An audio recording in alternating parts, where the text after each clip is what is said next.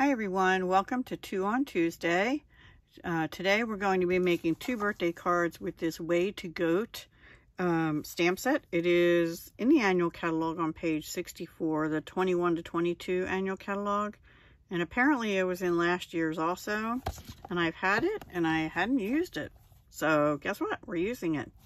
And I have 2 different cards for you. We're going to use this fella or lady or whatever on the first one. I'm calling him a fella, and this cutie patootie here, I don't know if you saw that one, and this one on the second card, but they're going to be 2 different cards. So the first one is this, and I am recording on my phone, testing it out to see how it goes. The problem I have so far is not enough storage, so we'll see. All right, so let's make this card. This is on Blackberry Bliss and cardstock, which is not an in color. It's in the annual catalog. It's in the Regal family. Really, I love this color as a neutral. Now, I have used I really love these dies, the Beautiful Shapes dies, and I've cut out the largest and the, I think, 3rd largest in Blackberry Bliss. We're also going to be using these Artistry Blooms adhesive back sequins. Now, this is Rich Razzleberry, but I think it goes okay. An alternative would be to use your adhesive back rhinestones. Your basic rhinestones, and yeah, anyway, we need to cut this piece of paper. This is out of New Horizons, and I'll have links to all the products down below the video for you once I figure out how to do that. So I'm going to cut this down to 4 by 5 1/4. 5 1/4. Oh, I want to cut it on the sky side because there's more of it. And we'll use that piece on the inside of our card. But this piece I'll save and use for another card someday. I've shown the New Horizons paper before. It's 6 by 6 paper, obviously. All kinds of pretty scene things. I may be using that again soon, because the next paper pumpkin kit is supposed to coordinate with it. We're going to go ahead and glue this down, because there's no ribbon wrapping or anything like that on this card. Because this is kind of for a guy. For one of them, I have a person in mind to get this. Okay, now we just need some scrap white to stamp and die cut and color. And we're gonna bring in this for our sentiment, our Blackberry Bliss ink. But we're going to use Memento Tuxedo Black for the initial stamping of our goat. So, and we're going to color them with Stampin' Blend alcohol markers.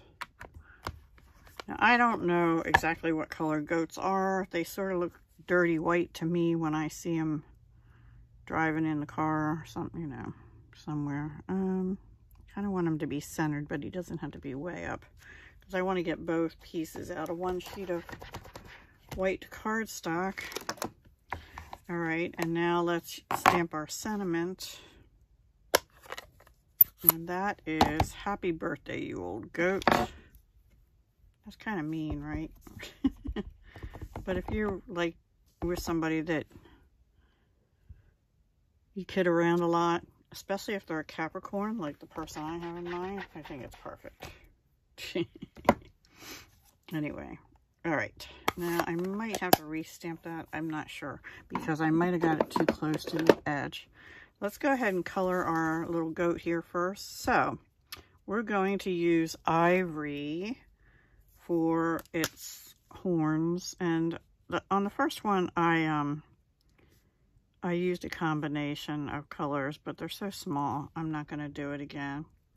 And I'm going to use ivory for its legs here and hoofs, or whatever they call sheep feet. What do they call sheep feet? Are they hooves like horses? I think probably. Now on the other one, I did use ivory for the face too, but I'm going to switch it up and use one of the new Stampin' Blends. I think it's from the Lights. It's SU 900.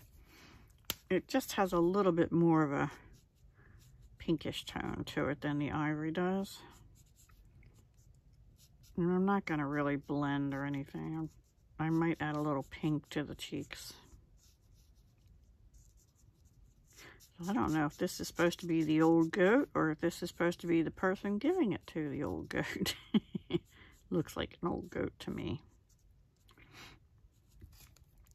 And then I used Smoky Slate, light and dark, and we'll do that again. Making sure that's what these are. Actually, I'm just going to use light, and I'll show you what we'll do, which I didn't do on the first card. But we're going to on this one because I did it on the second card I made and I like how it looks. So yeah. So easy coloring. I'm not an expert colorist,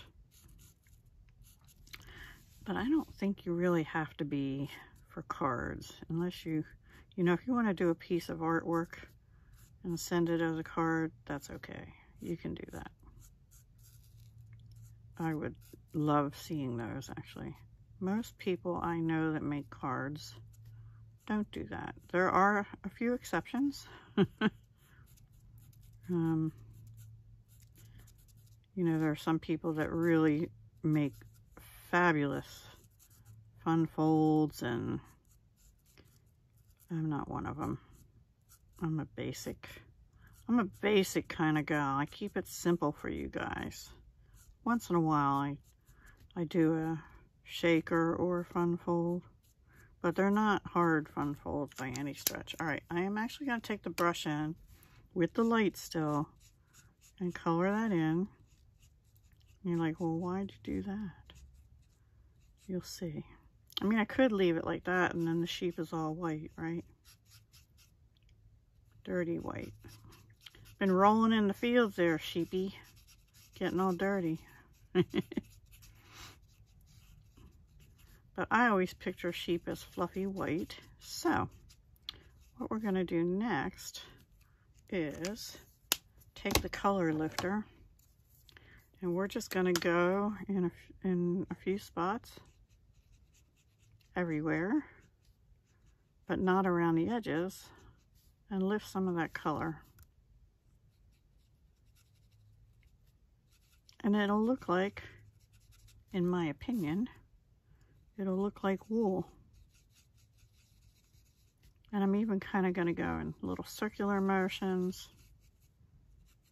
I don't know if you can start to see it lifting.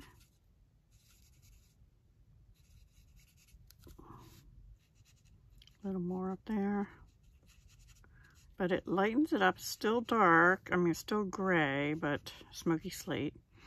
But it lightens it up. So it makes it look like the sheep's wool just got dirty or something.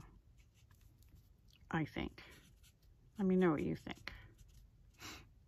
Sometimes I'm a little weird in my opinions, but it makes it look fluffy. Okay, wipe your marker off. All right, now we're gonna die cut it. Let me put these away. All right, and we're going to use the second to the biggest one of these, and these are out of the Beautiful Shapes dies. So we need that one, and we need, I think, this one. Yeah, and this one. And we want to go like that and that. Okay. So let me get a little tape here and tape these down. Oh, now I didn't do this on the first card, but I'm going to on this one. Oops, that's not it. There's this little dirt looking thing. I'm just going to use gray granite. I did it on my second card and I like how it looked, so I'm going to try it on this one too. And I'm actually going to stamp off and go back behind the feet like. And then we'll go a little knot stamp off and come over. Stamp off again. Knot stamp off again. Just gives the fella something to, now not all that's going to show, you know, but some of it will. Okay, let me wipe that off. Okay, now let's die cut them. To give them something to stand on, you know. So he's not hanging in midair. All right, let's get him centered here. Yeah, see, it just grounds him a little bit. I like things to be grounded because I'm an earth sign too. I'm a Capricorn too. So maybe somebody will send me an old goat one. I don't know. I am an old goat. I don't think of myself that way most of the time. Although lately I've been feeling it more than I had been. Okay. I'm going to turn around real quick. I'm going to leave you going because I don't know yet how to, well, I do, but I don't like doing it, stopping and starting for the video. So, yeah. My mentor may have to help me with that. And one other thing I have to ask her about. That recommended, I'm using a software once I do the video called Power Director on my phone. My only problem with using my phone is that I don't have much storage. So after every video, after I get it uploaded to YouTube, I have to go back and delete because I don't have enough room. But you know what? I discovered I can download my finalized video from YouTube to my laptop, and that's good. That way I have a record of it in case anything happens with YouTube or something. All right, so now let me bring our card base in, and let's glue these together and start putting this together. It's a very easy card to do, right? So far, so good. At least I think so. I think that looks cool. It looks puffy. Like wool. Can you wear wool right next to your skin? I cannot. It makes me itch. I wear wool coats and stuff like that, or I used to. But I can't wear like wool sweaters and stuff without having something underneath it because I just itch like crazy. I have very sensitive skin. I'm sensitive to perfumes and stuff too, and my mother used to wear perfumes all the time. One thing I remember about her for sure. All right, we are going to bump both of these up on dimensionals. Now, if you have, there's a retired striped Blackberry Bliss ribbon. If you have that, you could use that. I have it, but I'm not supposed to use it. So, and I actually had bought an extra roll before it retired because I liked it that much. We don't often get Blackberry Bliss ribbon, and sometimes they carry ribbons over, but they didn't carry that one over, and I sure wish they would have. So, anyway, just my 2 cents. I want to put it down here towards the grassy area, because we don't want them, I don't want them to be like standing in the meadow, you know? That's what I'm going for here. Now, I'm trying to put them at an angle, top and bottom, and one on the sides, each side. We don't need one in the middle on this small, what is it, octagon, right? Or hexagon. Oh, I always get that mixed up. The 6-sided thing. All right, I'm gonna lift this up and put it up here. Now, there's one other thing that I need to know from you guys. Am I too close? Because honestly, I don't know how I can fix that, the way this setup is. All right, but I'll try if it's too close. All right, these are the artistry blooms, I think they're called. I have one little one I'll put up here somewhere, over here this time. Right here. And then we'll put one more big one up on, and then we'll put that over here. Maybe down a little bit closer to the old goat. And then on the inside of the card, as soon as I figure out what I did, here it is. We have that piece of paper that I've lost. Okay, well, somewhere we have a piece of paper. But first we're going to stamp "You're the Goat," G-O-A-T, greatest of all time. And we are going to use Blackberry Bliss for that. And then I'll look for the paper piece that I have lost. It's weird, I just had it. Oh, here it is. Because it flipped over and I couldn't see I also only saw green. I'm just laying that on there to see about where I have to stamp. And I'm going to stand up. And so if they were upset by the front of the card, maybe they'll feel better now, being told that they're the greatest of all time. I have to be careful saying that to the person I was thinking about sending this card to, though. Anyway. Oh, you could use the green part and put it at the bottom. That's the reverse side of the paper. But I'm going to put the purple part up here because I just like it better. And oops, don't do that. And then we'll just glue that in. And that's card 1. And then we'll get started right away on card 2. As soon as I clean that stamp off a little bit.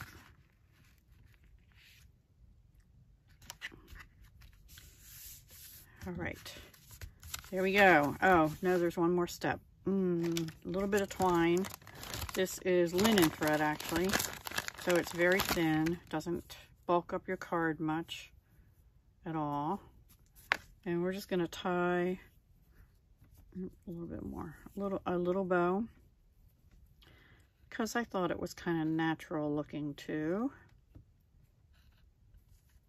And make it smaller. And then just take your thumbnail or scissors and straighten out the ends a little bit. And I'm going to snip it down just a little bit there. Ooh, I'm so sorry. I have to figure out a way to not do that, because the camera is now right in front of me, whereas it used to be on the opposite side of the desk when it was my webcam. Now, I always take my finger and just roll that a little bit for things that are thin like this. And we're just going to put that right up here, just off the whatever that is, hexagon, octagon, you know, that thing. And there, now that's our card. Sorry, thought I was done before, but I wasn't. Linen thread, that's in the annual catalog. It's been there forever. See, 2018 and 19. I think the number's still the same, but don't hold me to that. 104199. It'll be linked down below. All right, next card. We're gonna go female-ish or flowery-ish. I just found my Take Your Pick tool thing cap. There we go. We're using mint macaron, and we're using the hand pen petals paper, which is in the annual catalog, soon to retire as of May 2nd. So if you love this paper, get it now. This was my last sheet of this pattern. In fact, we have to do the front just slightly different because of that. Because I only had this and then some littler pieces that I was able to cut a strip off for the inside of the card. So what we're going to do, instead of putting the ribbon across here, we are going to put the ribbon down here, and that will add texture. So that's what I'm going to do first. I'm going to get my seal. I'm just going to put a strip. You can use Seal Plus if you want. I'm going to put a strip all the way down. Actually, let me go over just a little bit. I don't know if I'll get it straight, but you want to get it sort of straight, somewhat straight. There. And then this is the velvet, soft velvet ribbon 1/2 inch in mint macaron. And we're going to go top to bottom. If I didn't get enough at one of the edges, we can stick a glue dot under there. to help hold it. And then we're just gonna cut this off here. Sorry. And here. I'm gonna open it up to do that. And use your ribbon scissors only, not your paper. Oops. Just cut the back of the card a little bit. So that's why. Okay, well now I cut a little bit of paper, which I didn't want to do, but it's not terribly damaging. Okay.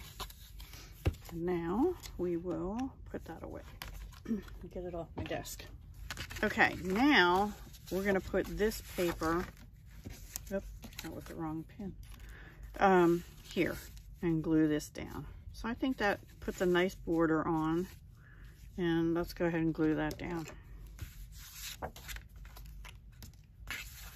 Then we have to stamp our goat and our sentiment. So I'm bringing in, there's no dies that go with this stamp set. I got that kind of close to the edge. And the ribbon's a tad crooked, but I really want the paper on straight. Okay. Maybe you can pick it up and adjust slightly. Yes, you can. Okay. All right, there we go. So there's something you learned. You can pick it up and adjust slightly. All right, let's move that over here and get our memento again and our big goat stamp. The lady, I think she's the lady, but she's eating the flowers. That's why I used flowered paper. I just thought it was, ooh, I'm sorry. This thing bounces more than I'm used to. And we're gonna put her here. I might have to use a different scrap to stamp our sentiment on. I think this one will work here. Okay, let me clean these two stamps real quick.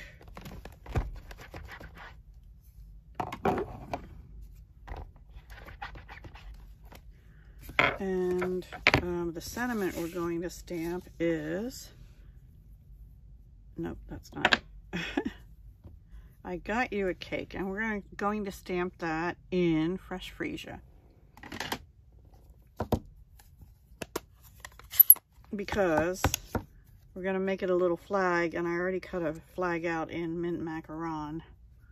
And the dies we're using are from the Tasteful, where do I have it? Here it is. Tasteful Textile, nope, Tasteful Labels dies. Tasteful Labels dies. They are number 152886 in the annual catalog on page 179. They do go with something, Tasteful Textures or something like that. I forget. I'm going to leave this ink out for now. Now, I need those dies actually.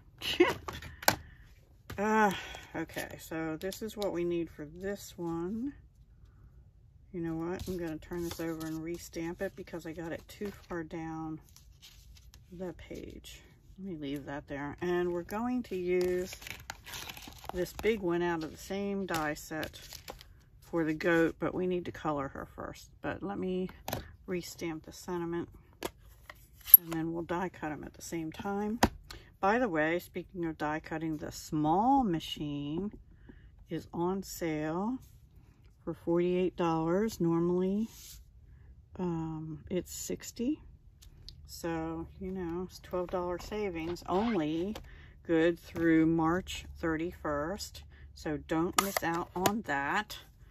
That would be the mini Stampin' Cut and Emboss machine. I'm going to go ahead and tape this on. And we want it kind of up towards the top. All right, so that'll be ready. Let's move these out of the way too. All right, so let's color our little goat.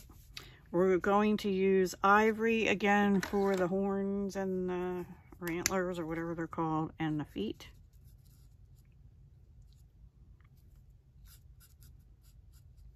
And you can use two colors on them if you want.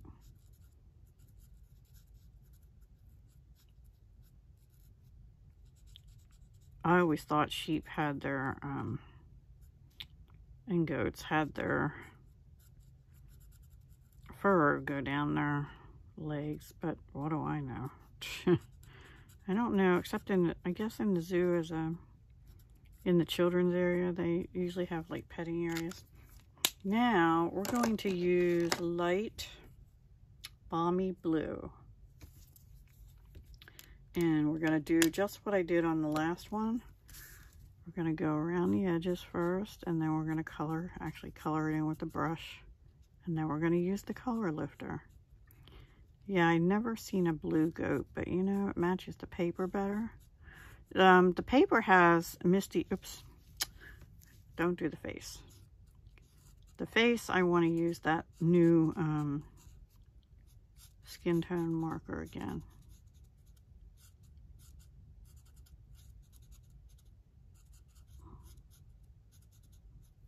I'm just going around the edges and the tail.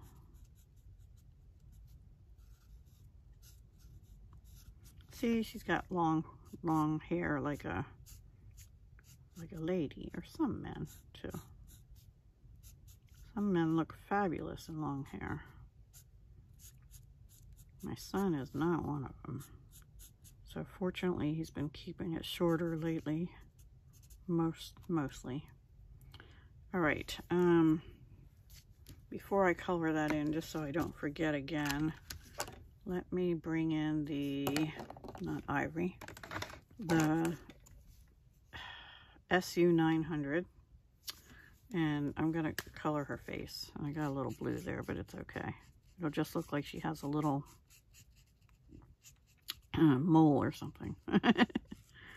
Like I have all over my face. Not my face, my body. Shh, don't tell anybody. I'm going to take a little bit of Flirty Flamingo too. Just give her some cheeks and some lips. You know, because she's a girl. Gotta have her lips done. Maybe.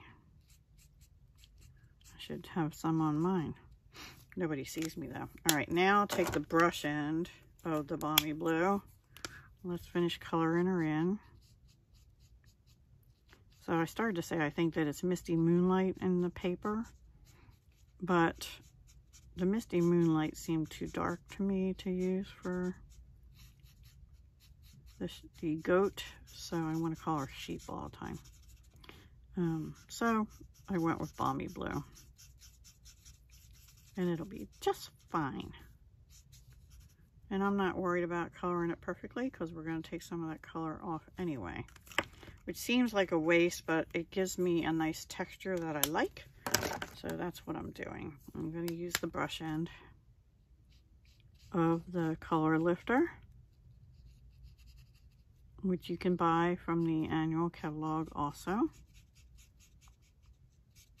Just usually when I use it, I wipe it on a piece of paper real quick at the beginning first, because sometimes mine is really juicy, especially on the nib end, and you don't want it flowing out into a puddle, which I've had it do once in a while. So just dab it off to make sure you're not going to have a problem. Also, when we're done here, we're going to wipe it off again to make sure we don't have blue on the tip. Because the next time I use it, I don't want to get blue on my pink or something, you know? There. And I'm going to wipe it off over here on a scrap. Now, I have to die cut these. 28 minutes, yikes. Oh, we forgot to do the dirt thing again. Let's do the dirt. Gray granite.